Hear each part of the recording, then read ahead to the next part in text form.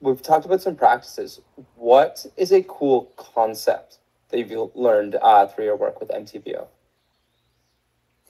There's so many. That's the common response. There's so many. All right, just like give me. I'm like flipping through the archives here, to see what really wants to be shared in this moment.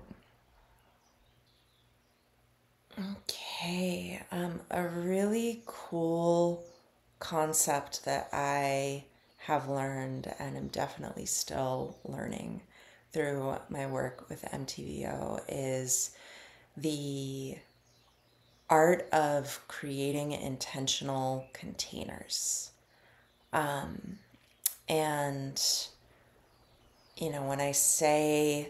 when I speak to a container, what I'm really talking about is a divine energetic space that is holding me and my energy through a process that I have designed for myself and designed and intuited as like this is something that I'm really feeling called to gain more wisdom, more awareness, more skill, more mastery in. And the art of the container is to say, I'm going to work with time magic. I'm going to create a space for myself in time to move through and gain more of the awareness and mastery and connection and wisdom and understanding that I'm wanting to cultivate.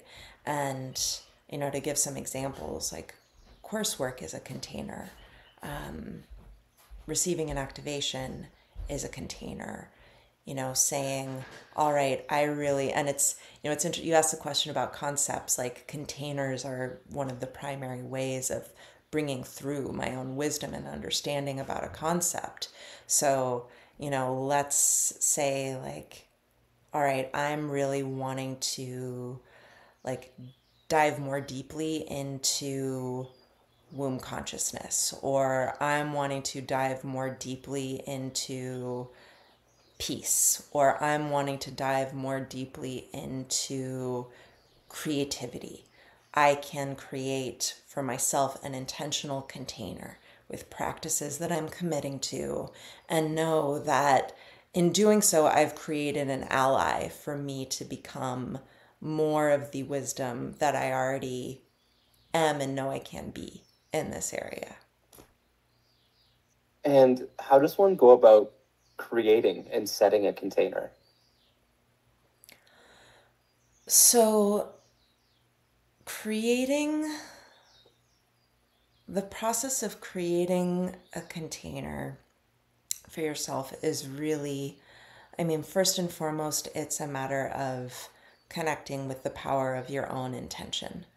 Because in doing that, you've already created an energetic field that is the container that's starting to orient to you. So if I am saying, all right, I'm really wanting to commit to my own creativity and learning more about creativity and what it means for me to be creative. That's an intention. And then the field starts to orient to that. And then I can go, okay, I really want to dive into this for the next 4 weeks. Then that's another step. Now I've got a container of 28 days for myself. And then I can start to break it down further and go, all right, within these 28 days, I want to spend 5 minutes each day meditating on creativity and my creativity and listening to what comes through for me. Then I want to spend another 5 minutes journaling about what came in that time. And then I want to spend 1 hour each week in a like free flow creative, this is my time to channel like whatever wants to come through. And it could be drawing something, it could be making myself a ritual bath, it could be creating a flower mandala, like whatever creative thing wants to happen in that time gets to happen in that hour. And that's what I'm going to do over the course of these 28 days. and I'm going to be committed to that and follow through on that commitment. And then that would take me through the process of my own container around creativity and connecting to what that means for me. Beautiful. I can't wait to clip that piece there. And I'm hoping, can you tell me more about like why do we set containers? How does that change the experience versus if I were to just go and start painting or something? Mm-hmm. So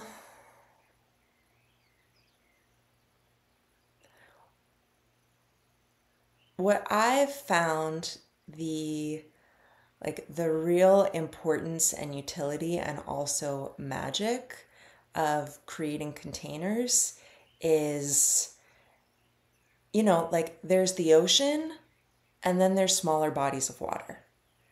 And the ocean is amazing. Like the ocean's really magical. We all know that.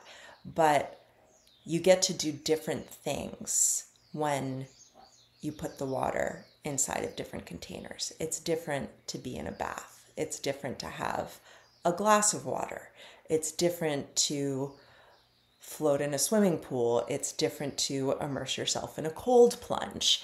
The process of creating a container is really, it's meeting the ocean, right? It's meeting the infinite and saying, okay, infinite, I'm asking and inviting you with my intention to take this finite space so I can engage with you and learn with you in this very particular way.